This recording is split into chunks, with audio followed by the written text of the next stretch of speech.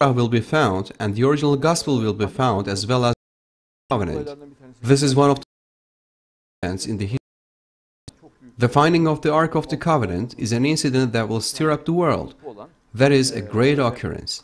This is a massive ark, purest gold, with two long handholds, child figures with wings on it. The prophet Moses, peace be upon him, sacred articles, and his rod are in this chest along with some other items.